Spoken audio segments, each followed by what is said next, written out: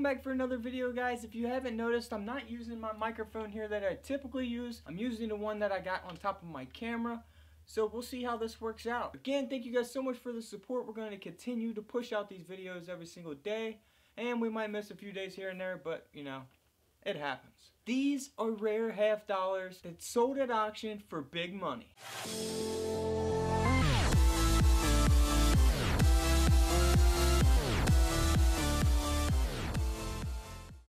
So we're going to check out a few of these half dollars today and see what they actually sold for at auction. Also, today's shout out of the day goes to, let's look and see, who are we going to shout out? I'm just going through random comments every single day. If you comment on my videos, I'm giving somebody a shout out.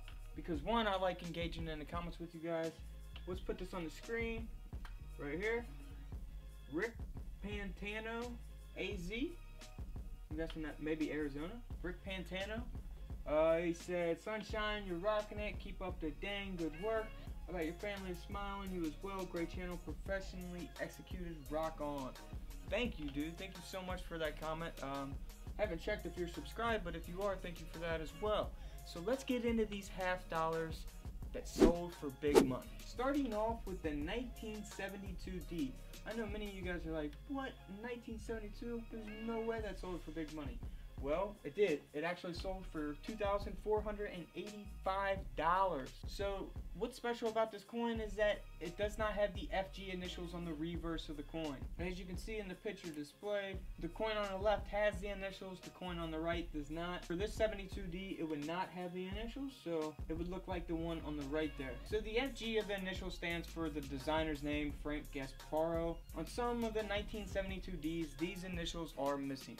The design element is likely missing because the dies were ground down at the US Mint to remove clash mark. So that's a pretty cool coin. Let's move on to the next one. Okay, so for this coin, this is really cool.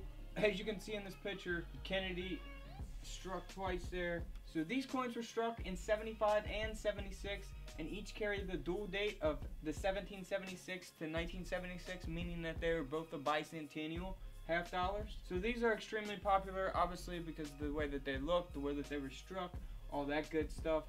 It shows that the minting process is not always 100% accurate and they can mess up, which is a good thing because that means it's more money in our pocket. So for a 1976 Kennedy bicentennial half dollar double struck like this in a mint state of 66 is a pretty good grade. The price that it sold out was $2,232.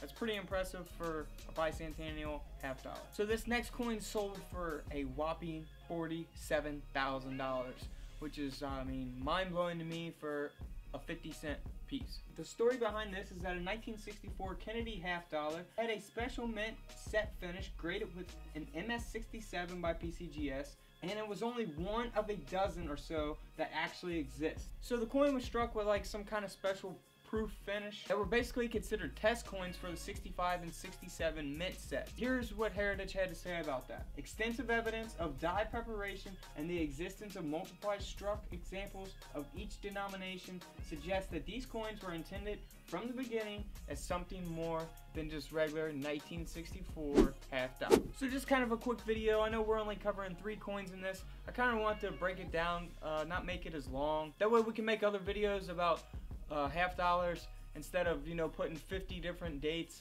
in one video. We're just focusing on 3 coins that sold for big money. Tomorrow we will have another video, probably a little bit longer. And if you like this video, please give it a big thumbs up, subscribe, and hit that bell next to it. Until tomorrow, I'll see you guys in the comment section below. This is Couch Coins, and this is where I disappear.